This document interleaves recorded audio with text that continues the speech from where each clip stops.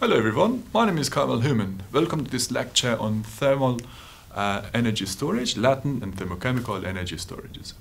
The goal of this video is to understand why we need to store energy, to understand how phase change materials and thermochemical materials work and how they can be used for energy storage. So why do we need to store energy? In many applications as engineers, we prefer not to work with moving targets.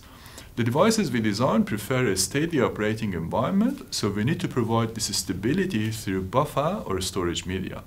With our ever-increasing interest in renewables, we need to store energy even more, mainly because most renewable energy sources are intermittent in nature. Wind blows and sun shines on a certain pattern, which we cannot control, though we can predict those patterns. Therefore, we need to be prepared to provide thermal stability for our devices. Also, we can generate more than we need at times. As opposed to curtailment, we can store this excess energy and use it later when we need it more. How to store energy depends on what form of energy we want to store. Some examples are listed here.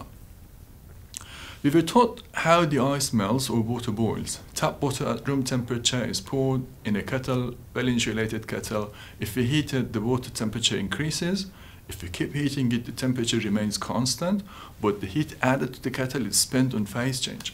If we keep heating the steam in the kettle and keep heating it, then we will have steam at higher temperatures, or superheated steam as we call it. So we can go to the right or the left of this plot if we want to add heat or remove heat from the same kettle as we talked about. Similarly, we can use different materials, could be organic, inorganic, or eutectic mixtures. These materials exhibit similar phase change behaviors at different temperatures. You can see that water freezes, for instance, under atmospheric pressure at 0, and seen different materials offer different set points, if you may call it. Over this set point, heat is transferred to or from, but the material temperature does not change. This is the buffer effect we just talked about. We can also use a chemical reaction to our benefit. Certain reactions need heat to happen and would release heat if the reaction is reversed. We can then thermally charge or discharge a system if the heat of reaction is released or added to the system for the reaction to occur. We like to work with cheap, inert and benign working fluids. To our preference is to work with air or water by as much as we can. The question is always about how long we want to store the heat for. Seasonal storage versus storing it for a couple of minutes, they need different design considerations. Some questions to keep in mind are listed here if you want to further develop storage applications to future.